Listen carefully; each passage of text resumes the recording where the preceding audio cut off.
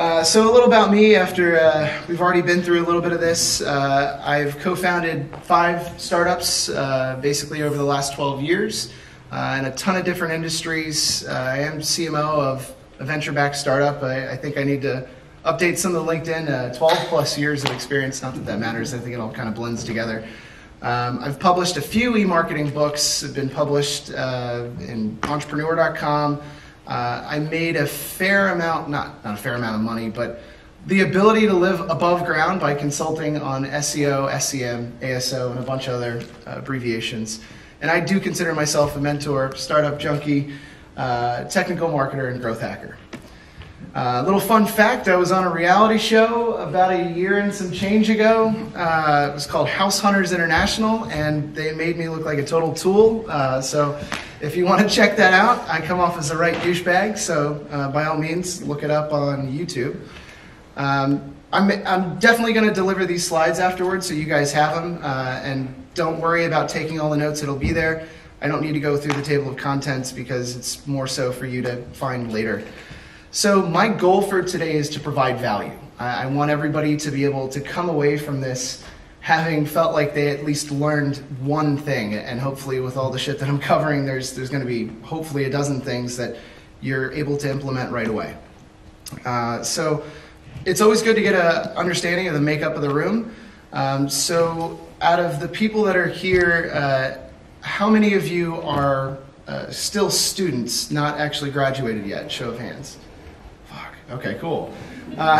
How many of you are founders or are working on your own startup?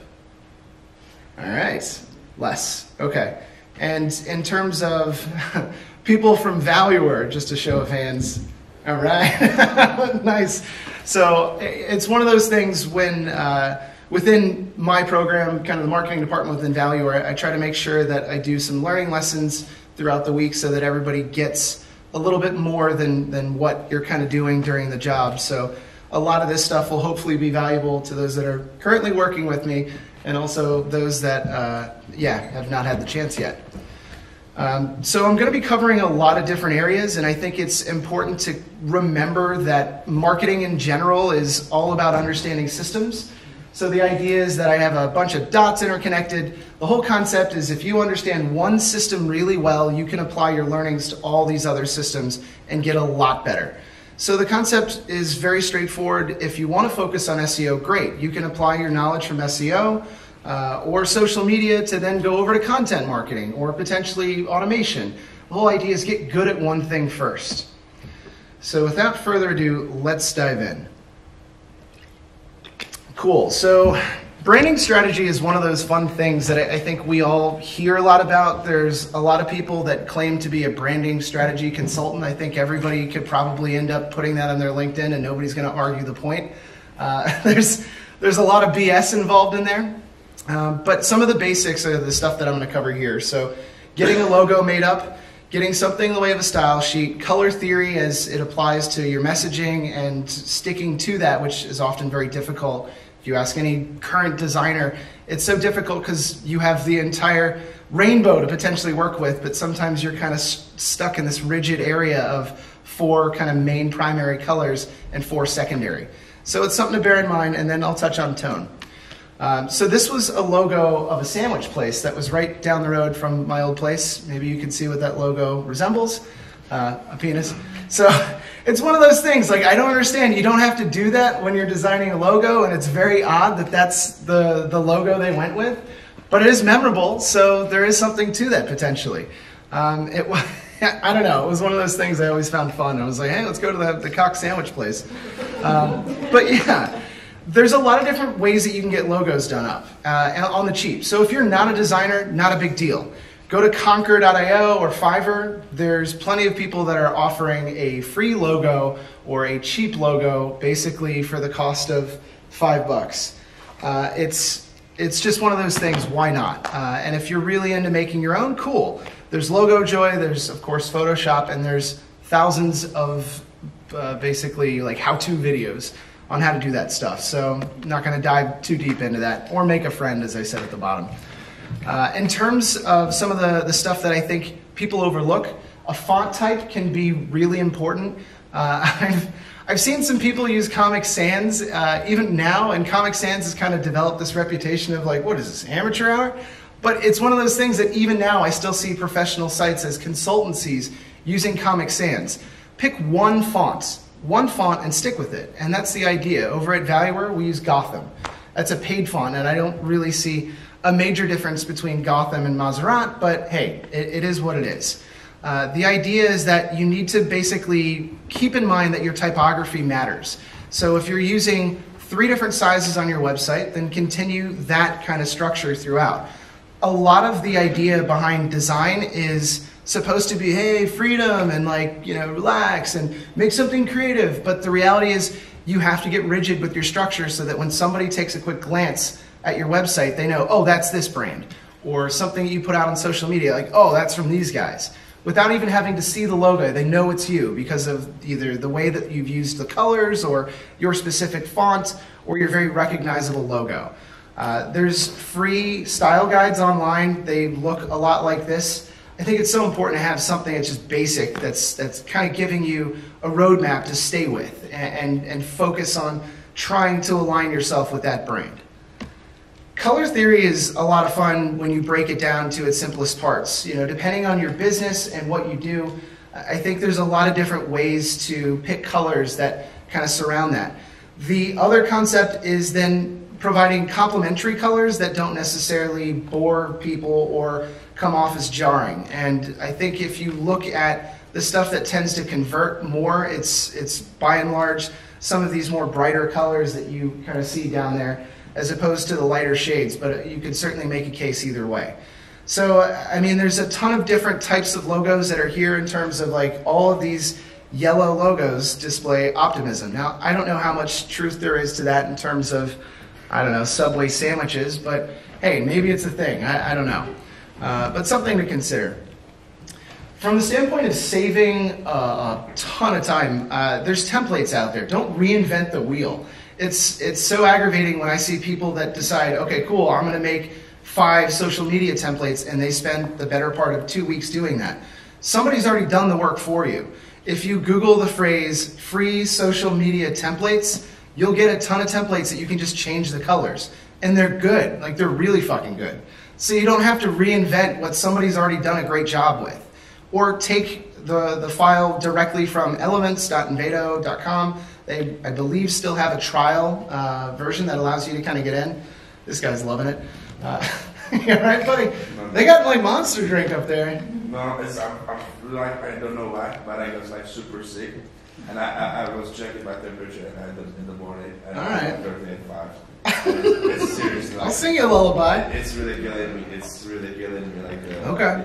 And so I was taking like the parallel pills, you know. Yeah. And the parallel pills, like you know how they work, right? Yeah. They work like on the way that like they kind of like force your body to shut down, so it's able to revert. Okay. And so like at the same time I'm like fighting like 2 things. I'm on like my 4th coffee today. All right. And at the same time I'm taking parallel pills that like shut you down, and also I'm taking.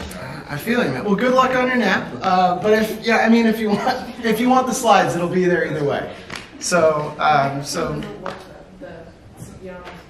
on that one's not test. Oh, not okay. Well, you guys can hear me either way. So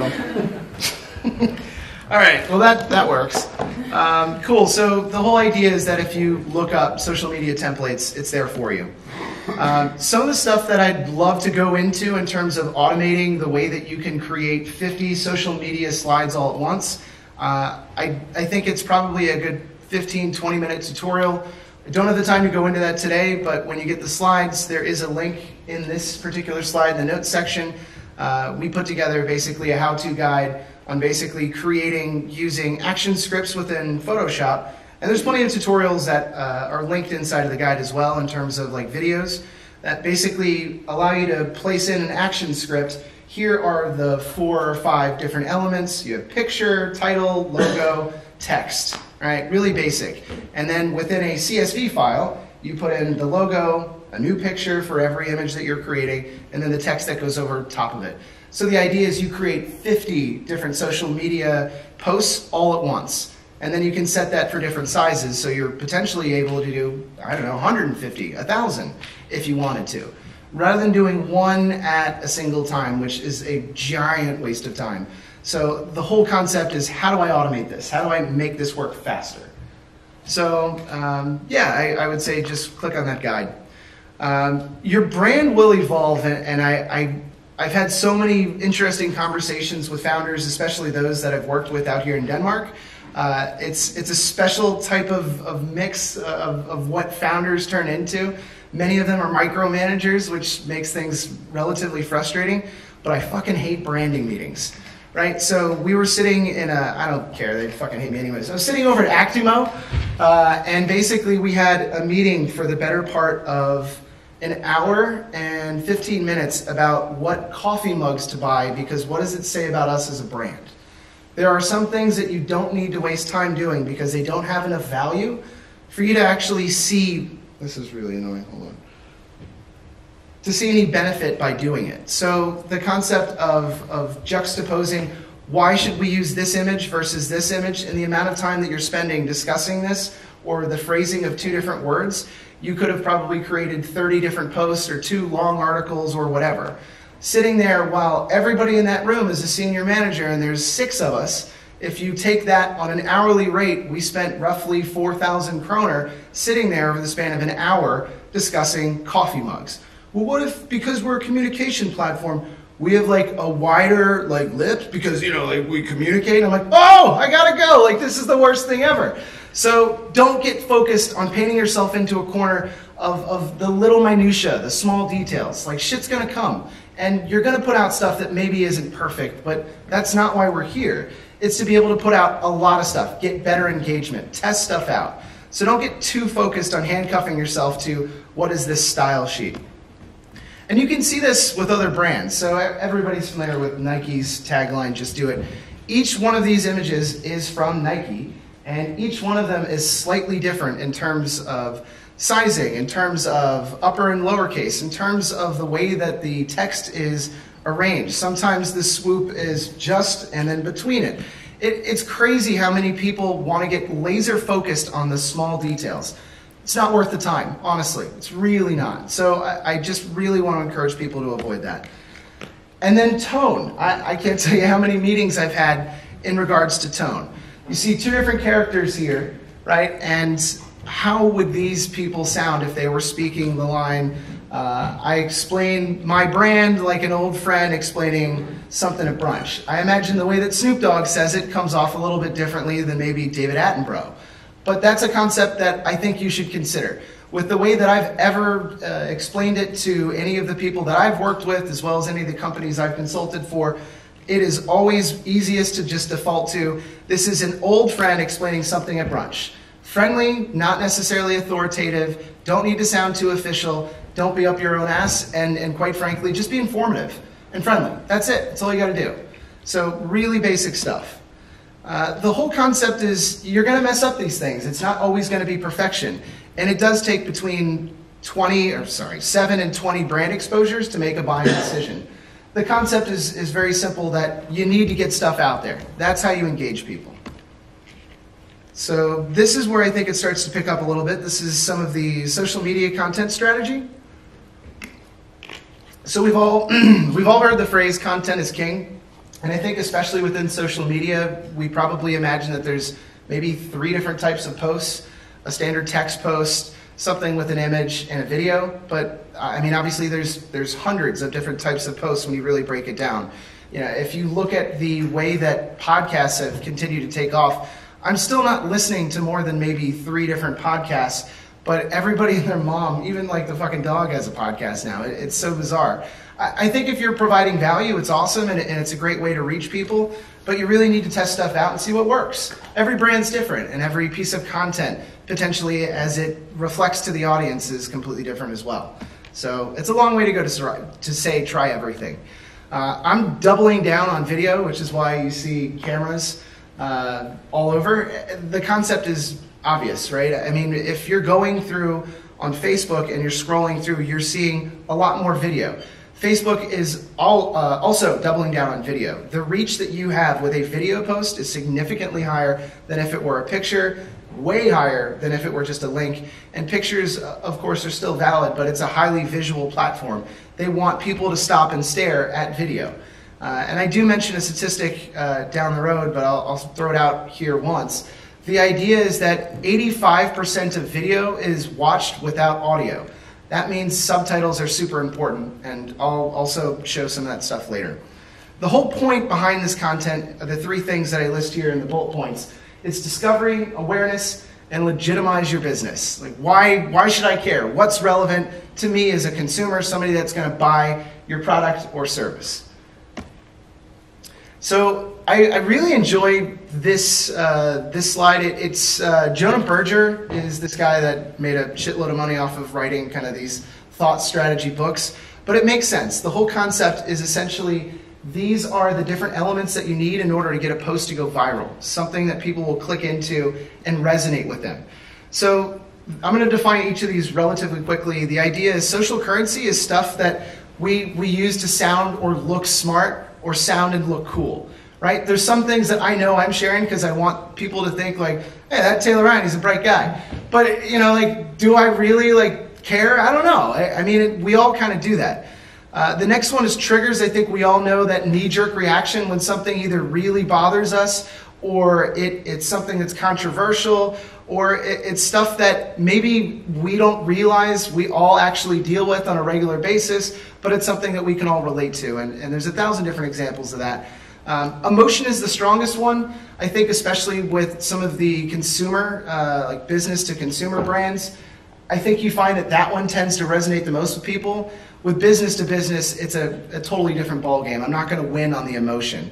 How is this software going to save your life? Yes? If you use this model for your social media content, do you use every single one at once in one picture, or do you separate it? Like, my first post is about social current, my second post is about trigger. Or Yeah. Okay, so you do it. No. I would say it's very difficult to get one post out there that has a starving puppy, but something that's triggering, you know, my id or ego. Yeah, it's not possible most of the time to have something that hits all these, but it's something to be aware of to say, I'm taking this element and trying to exploit it for my audience. So go for one at a time, see what works, combine them, see if you can have something that kind of straddles both. So it's definitely all and none. Public is something that we all can relate to, so that would be like biking or the shit weather in Copenhagen. It's something that's a common relational thing. A lot of memes tend to hit that mark. Way to go, Gabriel. Practical value is something that I think is the most important. It's something that I can take with me and use, and that's incredibly important when you're trying to put stuff out there on LinkedIn. Any post that highlights tools or a shortened explanation of a campaign that did well, it always ends up getting engagement. So something to consider on the next social media post within LinkedIn. Practical value I already touched. Stories, narratives. Narratives always work. The idea is there was this whole claim to fame of broetry on LinkedIn that essentially was, I got fired on my first day. And then people write this long story that has every line separated. And the idea was these actually ended up reaching a huge audience because anytime you hit that see more button, it's basically cueing LinkedIn into the idea of people are engaged with this, they want to read more. So you start with a cliffhanger. And there's a ton of different links inside of this particular post, but for the benefits of covering a lot more stuff, I'm going to move on. Buyer personas is something that I think is often overlooked, but it's important to understand your customer, right? You know, like ideal customer profile is blank. And there's certainly a different way to market towards, let's say, millennials versus people that are much more beyond that, the baby boomer sector. So you need to understand kind of who you're marketing to and why they should give a shit. And I think there's a lot of questions you can ask yourself, but also this is what gives you your best content. When you ask a customer, what do you want to know about my brand? They'll easily give you the most useful information that then you can promote the shit out of. Where it's like, well, do you guys test on animals? Make that a post. Like, we have never tested on any animal that didn't say no. You know, like, have fun with it. That's the idea. So I think there's a ton of different questions that I've listed in that slide, but I'm going to move on. So this is a marketing funnel. Hopefully everybody's seen what one of these looks like. Marketing funnels are really simple. It's the whole reason that you're creating content. And the concept is, I'm trying to reach people to eventually end up getting money from them. That's the whole point. Even if you're an NGO, you still probably want money, participation, or something, right? So think of this top of funnel as fucking everything, right? If it's even loosely related to your sector, your industry, your service, go for it. Find a way to tie anything into your brand. And I can't tell you how many people don't think of content that way. I mean, we wrote a post that is still one of my favorites. It didn't get a lot of love, but it was 25 entrepreneurs that used to be drug dealers. That has absolutely nothing to do with innovation, right? It has nothing really to do with startups-ish, entrepreneurs, sort of.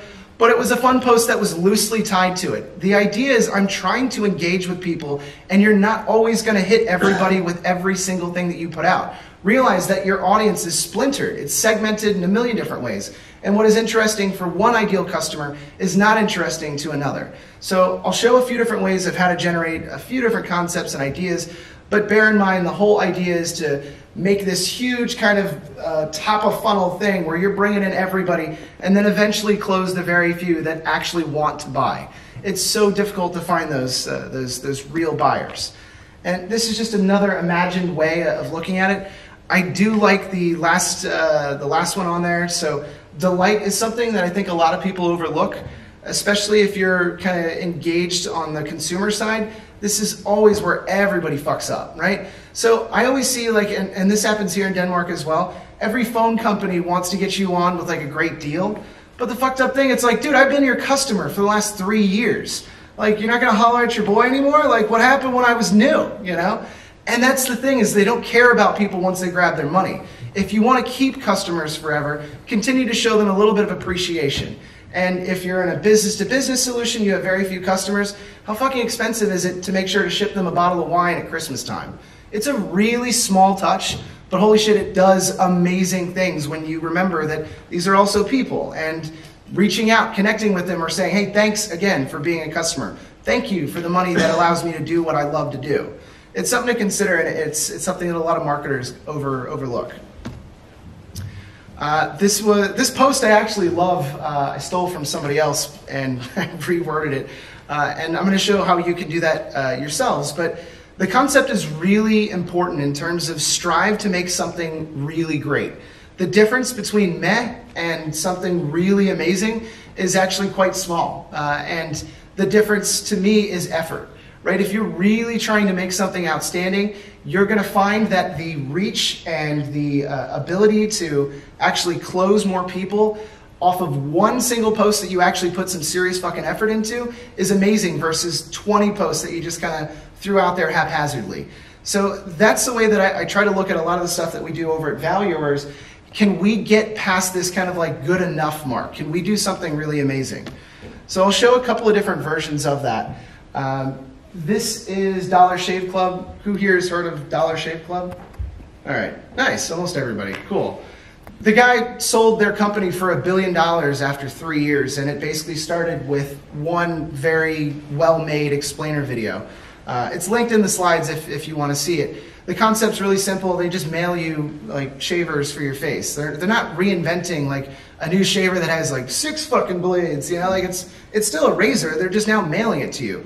But they made a really clever explainer video that took off like wildfire, and that ended up carrying them into a round of funding, which eventually ended up getting them bought out for billion with a B, $1 billion. I haven't made $1 billion in 3 years. I don't know about you guys, but that's amazing. You know, like it's a really big deal. I cite a few other companies in here. Nova Resume is a local one. They're a startup out here that basically does resume templates. Not the sexiest thing in the world. They made a resume for what Elon Musk's resume would look like. I mean, Elon Musk doesn't need a fucking resume. He's Elon Musk.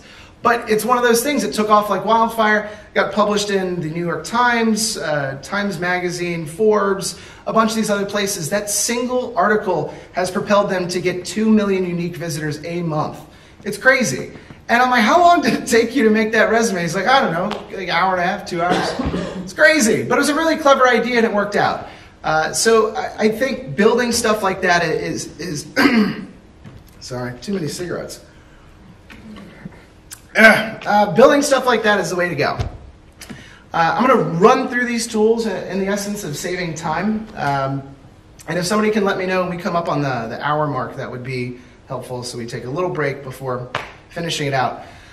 So creating good visuals. If you're not a designer, here's a bunch of tools for you. Canva is pretty much the standard if you don't know how to use Photoshop, but honestly, Photoshop's not going away, and I think there's so many great little tutorials that you can pick up on so quickly. And in terms of finding a free version, that shit's online and it's really easy to find. I've had like pirated versions since I was like 16, so go out and get it. It's crazy. I think in terms of like writing really good content, Fiverr is a great resource. You also have Black Hat World, where I've been able to get articles for anywhere from $10 for 1,500 words upwards to, I think the most expensive ones were like $15 for 1,500 words. I mean, you can get it, and content works, you know, especially for exchanges. Also, this is sometimes what interns are really excited to get involved with, is writing amazing content. There's also Upwork, and tools like Grammarly really help. So a lot of different ways to do that. I use this image just because it's kind of fun. They don't have Radio Shack at home. They don't have Radio Shack anywhere anymore. They went out of business. But this is an advertisement for basically all the products that your smartphone does nowadays. And it's like a bunch of products. I love that it's like $1,600 for like that really shitty, like boxy computer. But it's one of those things, like your phone does all this stuff. So if you don't own an expensive camera, it's okay. You can still use your cell phone. It's better than any camera that I used up until probably like 2004. So, I mean, in terms of having the technology, it's there. Every 13-year-old knows how to cut up videos. Hopefully you guys should know how to do that too. And that's the stuff that really converts.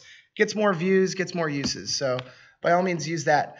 Lumen 5 does have a really nice like trial version. It basically allows you to submit an article, drop an article in it using AI. It basically subs in videos, so you can essentially create these BuzzFeed style videos really easily with the text over top. We stopped doing it because I think it took a lot of extra work and we were using images rather than video. I still think it works, and it works differently for every brand, but you can essentially automate creating a lot of these things. Loom and Screener are free tools for screen capture, showing any how-to or guide video with a screen capture, just like I'm screen capturing today. Really easy to do, and I think there's a ton of value in that. And video editing, dime a dozen in terms of being able to pick up platforms. Explainer videos, I'm not going to go into that stuff, but there's a bunch of tools there if you want to get the slides later. Not having time is totally not an excuse. I mean, this stuff takes maybe an hour a week to be able to put together 15 different posts that you can schedule using Buffer, which has a free version up to 3 different social media platforms. The idea is you could schedule all of your social media on a personal level within an hour each week, or potentially for your company. It's just automating this stuff, and that's the idea. Spend a little bit of time putting together something great. I really think there's value there. Curation is a ton of fun, and this is where I start to jump out of the presentation. So curation is the concept of basically taking somebody else's work and putting it onto your newsfeed or onto your Facebook, LinkedIn, and giving people a chance to engage with something that they find interesting and relevant, but you didn't necessarily create. Or potentially using it as inspiration to create something better. That's the concept behind the skyscraper technique.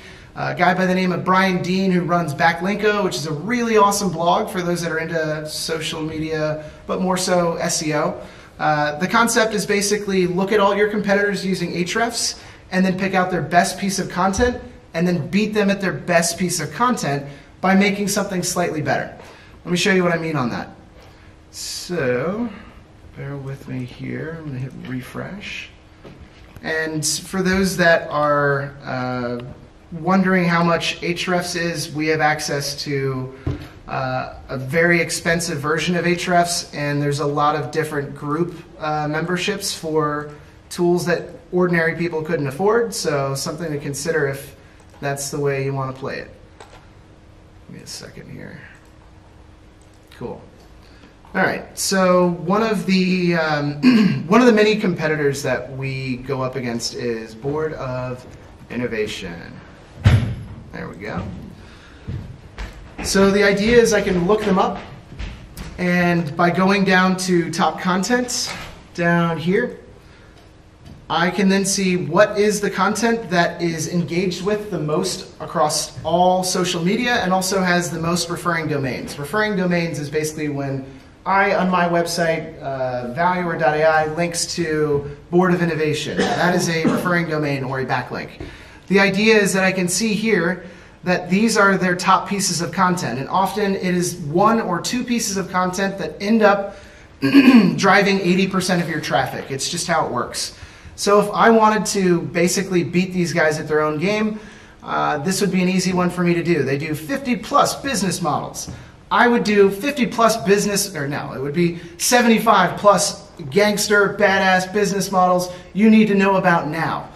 All of a sudden, I'm actually beating them at their best game, right? It's taking their best player out and being like, that guy's dead on the field. Now I'm going to rank for the same keywords that my competitors are. And because mine's newer, because it's longer, and because there's more content in there, there's a much higher chance of me actually outranking my competitors.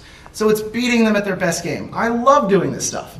So you can also do that within a few different areas on social media as well, and I'm going to cover that in the next slide. But any questions about that? I'm not saying go out and steal and copy word for word the content. I'm saying take the idea as inspiration, make something better.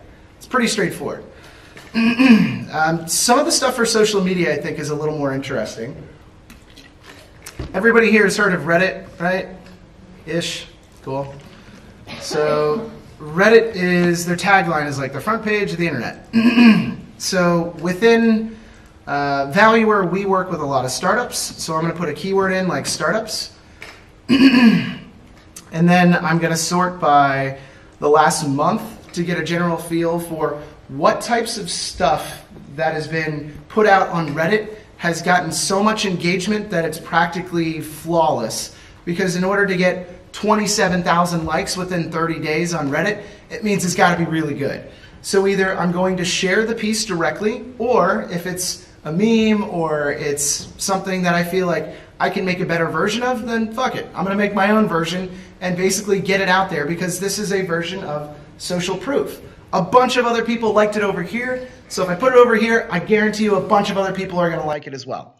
So we're not like one of those other startups starter pack. So this is a meme. I could certainly add in my own images, and I could essentially share this, know that I'm getting a ton of engagement because it worked over on Reddit.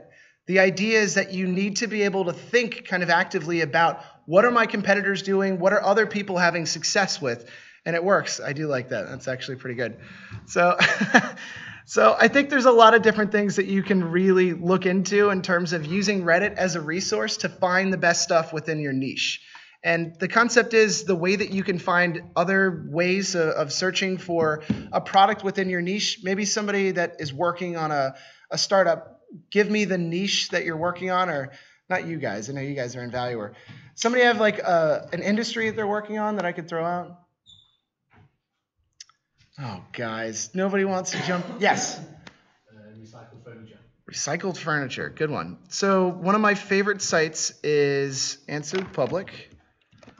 And for those that haven't seen this, this is a really cool tool to be able to develop keywords and also content.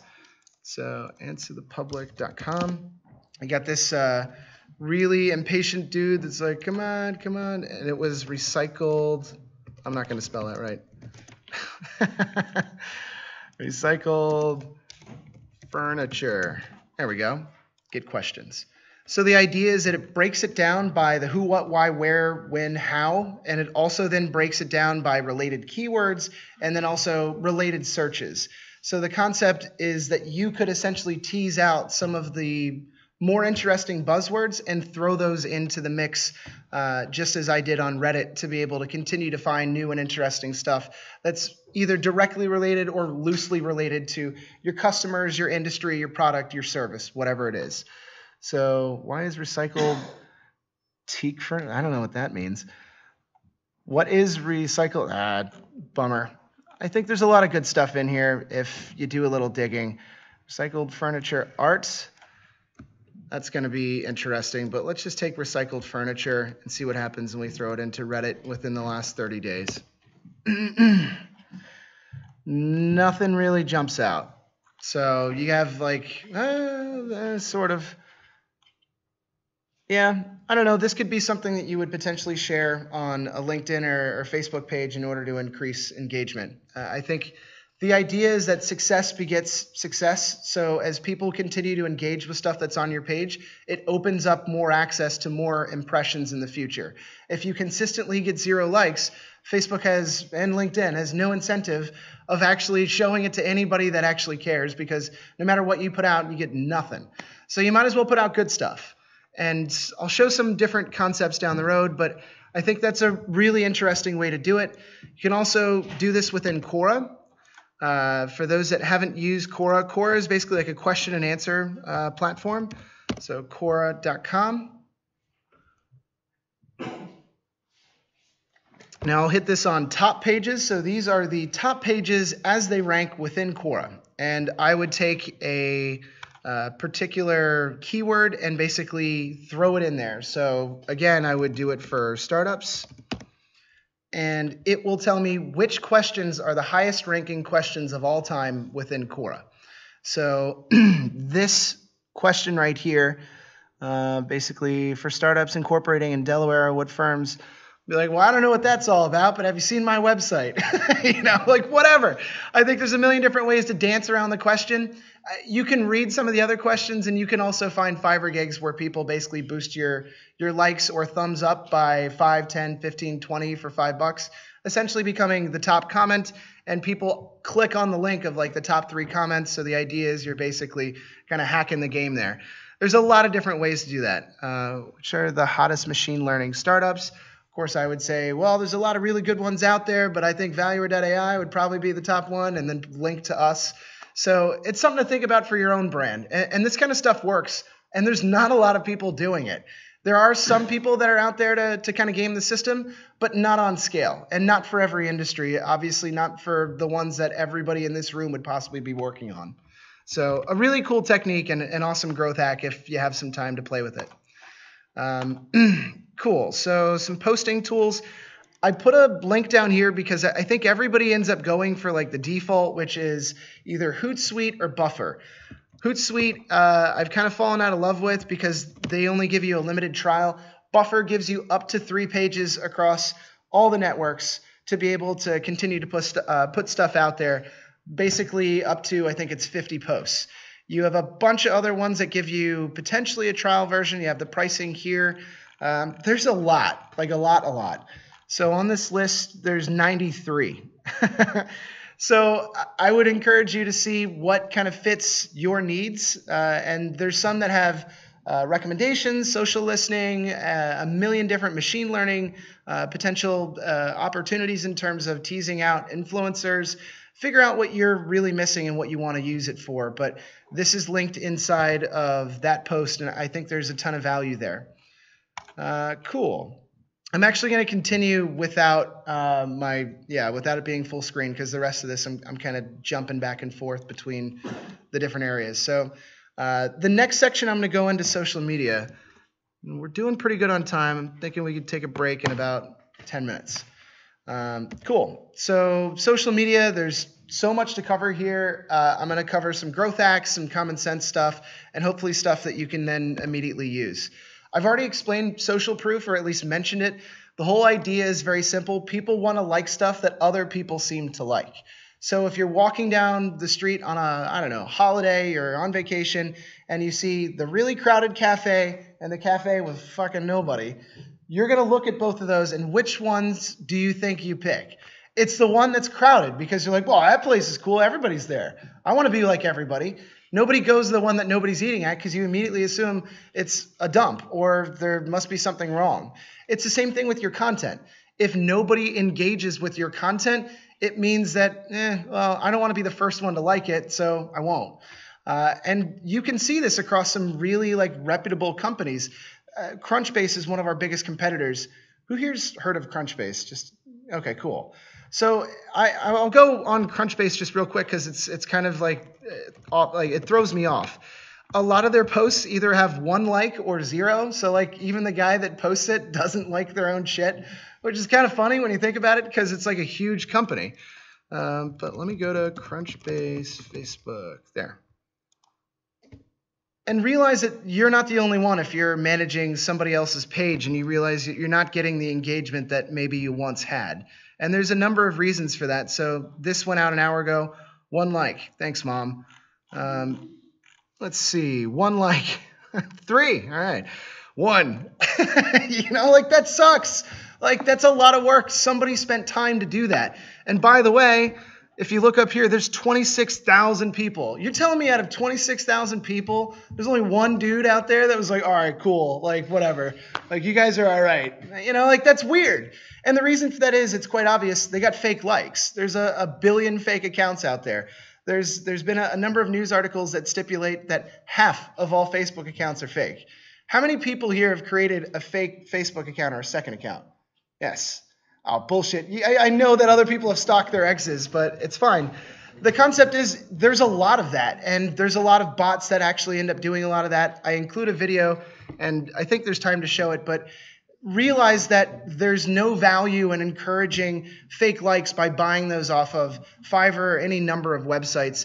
And don't be upset that you're not getting the engagement you think you should get, because out of 26,000, these guys are getting not a lot of anything. There's 0. I'll be the one guy. You're welcome.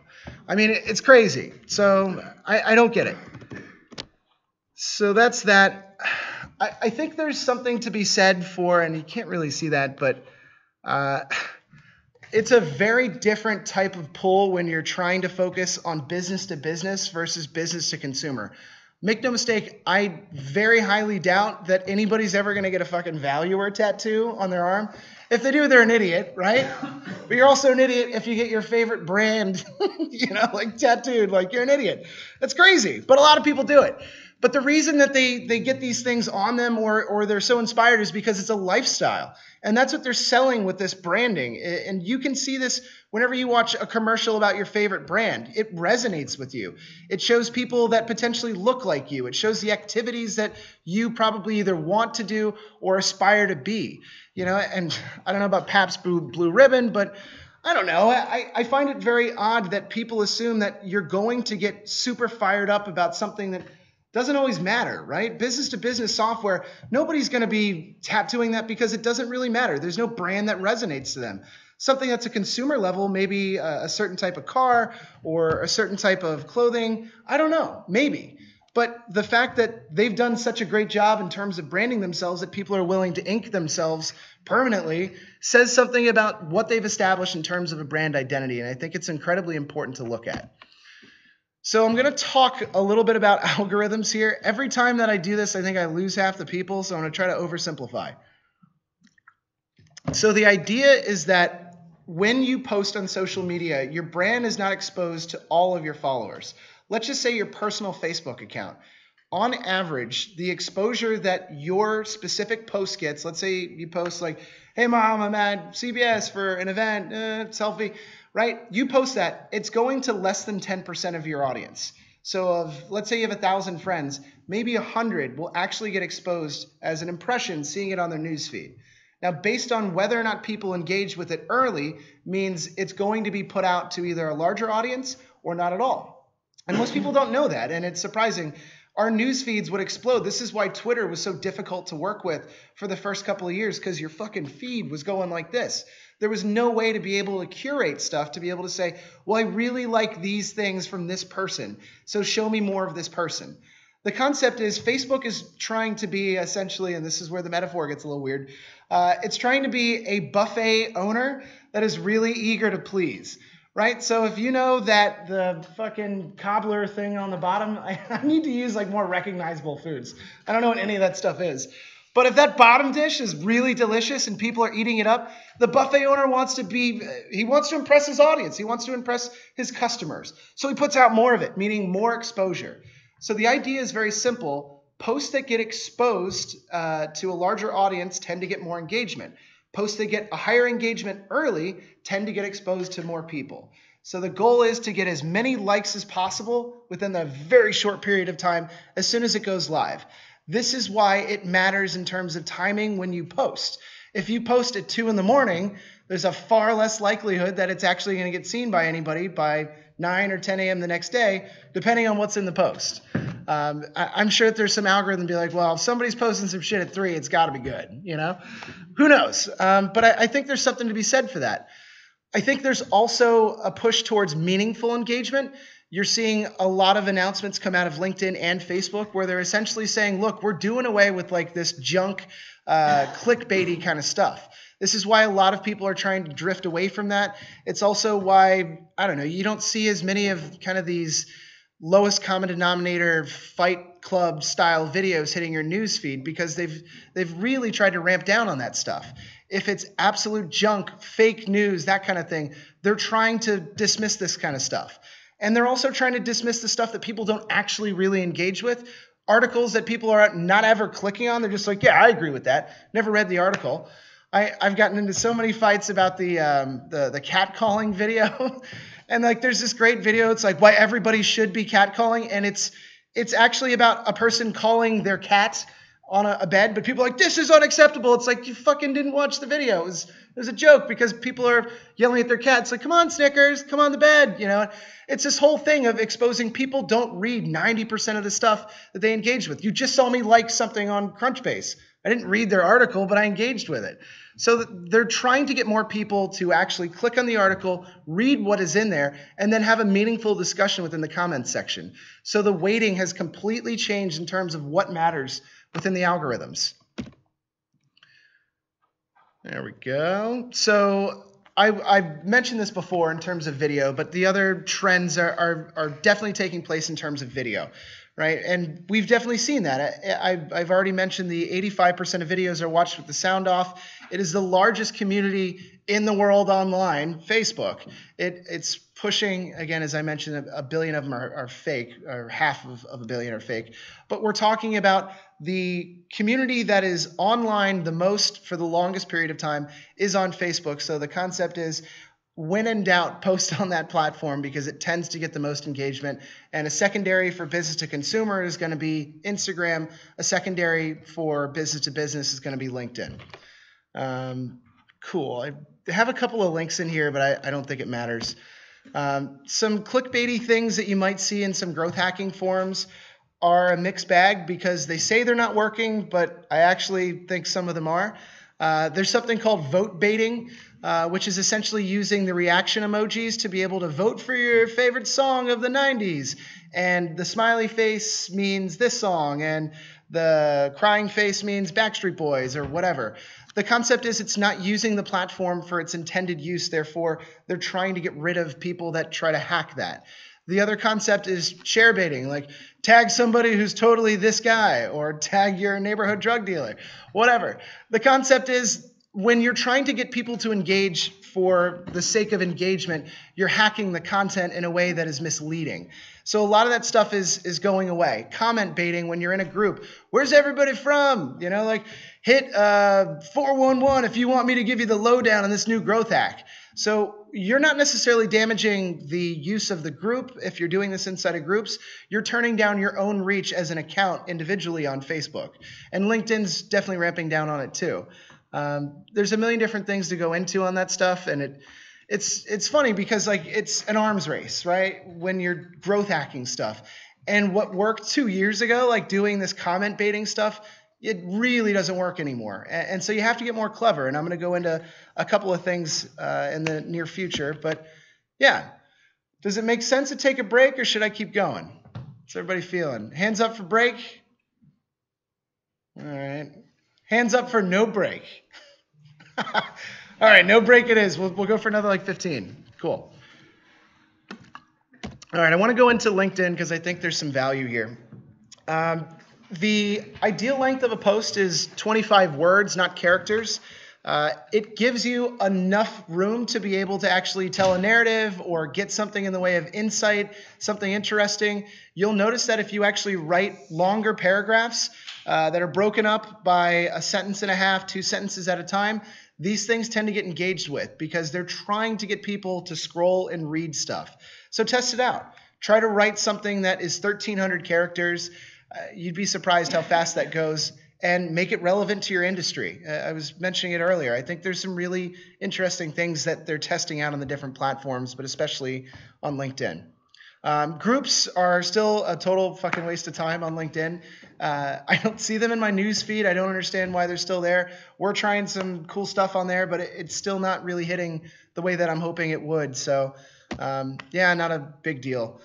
One of the things that I definitely linked to in this slide, and you need to make sure that you have, is basically taking the SRT file or the closed captioning, the captions, off of your YouTube videos in order to push them onto your LinkedIn videos.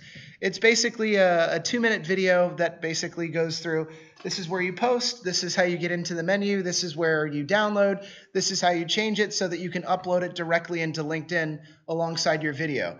LinkedIn is aware that anytime that a upload contains an SRT file, they're going to give it a lot more exposure. So if you are putting out any video content on LinkedIn, it takes an extra 5 minutes to go to YouTube, upload it there, download your SRT file, and make sure it has captions so people will actually stop and look at it. I can continue to preach it. I think most people probably won't do it, but it fucking works. So if you want to do something that works, I'm telling you, this absolutely works. It increases the engagement every single time. I don't know. You guys can look at this slide another time. It's basically the best times to post and the types of stuff that is working, but this is available for you afterwards. I think one of the things that I've tested personally on my LinkedIn that's always incredible to see how it's panned out is that emojis continue to get a higher amount of engagement. I've seen posts that are, blogs that basically state something to the effect of, I think it was 15% out of HubSpot. They put out a statistic that was 25.4% of increased engagement when you add emojis. So a fucking rocket ship and one of those little fire icons. For whatever reason, people are like, oh, well, this has got to be important. I don't understand why that's a thing, but it is. So try it out. I kid you not. Add a couple of emojis and see what happens. I really think there's some value there. And in terms of worrying whether or not it's going to like make your brand look unofficial, that's not even a thing. We talk to corporate executives all the time, and I put fucking emojis and Mario memes on our newsfeed, and nobody calls us up saying, hey, you guys are a bunch of amateurs. Like, no, it's not the fucking case. Look at the scoreboard. You know, so realize that this is how everybody is starting to kind of take advantage of attention. And that's what we're all fighting for, is this really desperate attempt to get people to glance at something for a few moments. So I think there's some value there. Let's see. I don't know. Blog summaries is something that we've had some fun with. I haven't actually experimented enough on LinkedIn for me to say with some certainty that a summarized version of our LinkedIn, our article on LinkedIn inside of a personal article section would work. But we've caught fire in a bottle with Medium. With Medium. How many people have heard of Medium? It's a blog network. Okay, cool. Yeah, so we do a shortened version of every article that we put out. We wait 2 weeks before posting it, but the idea is it's basically the same thing. We link to the article. The last one that we put out had 593 claps. And it's crazy because we haven't really done much work on this. It's been over the span of 5 weeks, and it just continues to build. It's insane. So the idea is reuse your content. If you wrote it once, make a shorter summary and give people a fucking chance to click on that full version and see what happens, because we're continuing to get a ton of engagement off of doing that. You might have the same thing that happens when you're creating articles within LinkedIn as well. So if you've already done the work, make a summary, see what happens. This is the last thing I'll show before we take a little break. This is one of those arms race things that will go away within probably the next 3 to 4 months. But right now it's cool because like nobody knows about it. So the idea is you can automate your LinkedIn posts in terms of engagement. So you get a bunch of people, as we've done, to join what they call LemPod. And we have a channel within that, a pod. So the idea is that anytime that the administrator, me, posts a link, everybody will automatically go in, and you set the timing for, let's see, this one. You set the timing for 20 seconds or 5 minutes, and then every 20 seconds, everybody within that pod who is a member likes and automatically comments on whatever we've set the comments for. So there was a screenshot. No, hold on, let me pull up the article. just to kind of drive the point home. It's $5, but I really do think it's absolutely worth it. So there it is.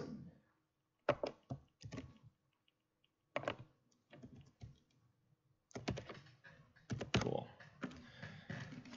So there's the article. There's 29 likes and 18 comments, and it's not that good of an article. It's it's like 3 paragraphs. It's a douchebag PR agency that I really don't like working with. That was like, hey, we got you on the internet. It's like, nice job.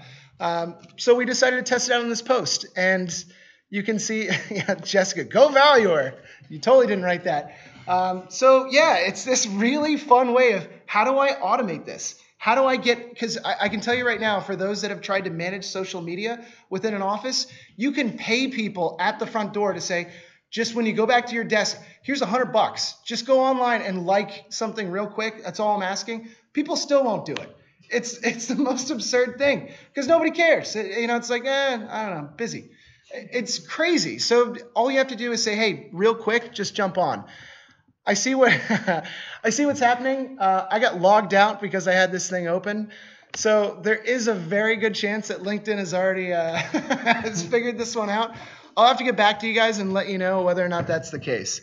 But obviously, like, nothing gold ever lasts. And the idea is everything within growth hacking is an arms race, because if you're trying to kind of work around the system, eventually the system is going to correct for the flaw. And this is what we're talking about here. But I still think it's a really fun way of getting a shitload of likes for something that doesn't deserve it. I think it's really cool.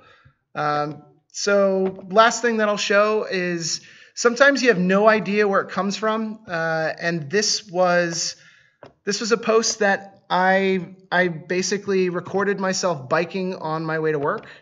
And now I have to sign in because of Lempod. Hold on. Yes, I'm not a robot that I know of. All right, cool. Let's see if this works. Yeah. So this was a video of me biking to work. 679 likes, 44 comments, 44,637 views. It took me all of however long this video is, 2 minutes and 44 seconds of me just biking, going, on my way to, nothing happens. It's just me biking in Copenhagen. And people are like, oh, this is amazing. And you have no idea how much fucking time I've spent writing articles for hours on end where it's like 2 fucking likes. It's incredible. So you never know where it comes from. And that's the crazy thing about content and social media in general, is you don't know what kind of stuff works. I did this as a lark just to see what would happen. And the odd part is, like, people engaged with it. I don't understand why, other than people are like, oh, Nordic countries, like, cool, I want to bike to work. And it's like, okay, yeah, great. It works. I don't understand it. This to date has been, by multiples of 10, the most engaged posts I've ever put out. And I've spent hours putting stuff out, days. So I think it's just important to note that maybe things that we don't deem to be as relevant or as important sometimes end up being the best things. And that's why it's important to just throw stuff out there and try stuff. Cool. What do you say we take like a 5-minute break back here at 5:15? Cool. All right.